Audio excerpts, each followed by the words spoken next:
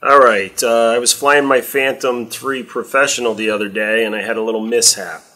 I hit a flagpole with the blades. There were 3 flagpoles and I was near them because I was taking video of a crowd of people. So I was taking the shot and I got in between the flagpoles where I didn't want to be.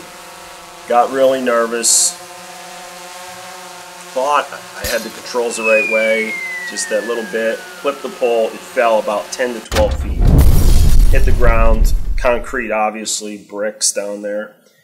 Broke a blade, everything looked good, the gimbal looked good. I was like, alright, I think I'm okay. So I got a new blade on it.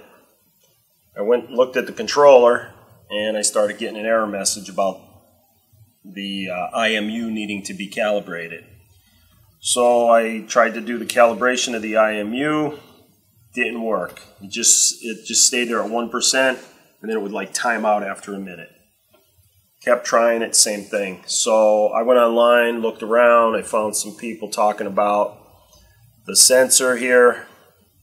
On top is an accelerometer, and that tends to get stuck. There's some type of metal in there around the coil and different things, and I guess it gets stuck. So what they recommended to do was use something small. I used a pocket knife, but there's 2 clips here. Ever so slightly undo those clips and this top piece will come off. There's a sensor in there. All you need to do is fold the sensor back so you can see the bottom. There's going to be styrofoam, not styrofoam, but kind of like a cushiony foam with stickiness on both sides of it. I peeled it off so that I could see the flat surface on it. What they said to do was just wrap on it 2 or 3 times. So that's what I did. I wrapped just like that on the bottom of it.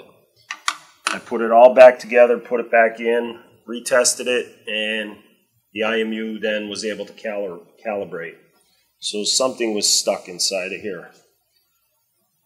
And I'm very happy. Now it seems to be working.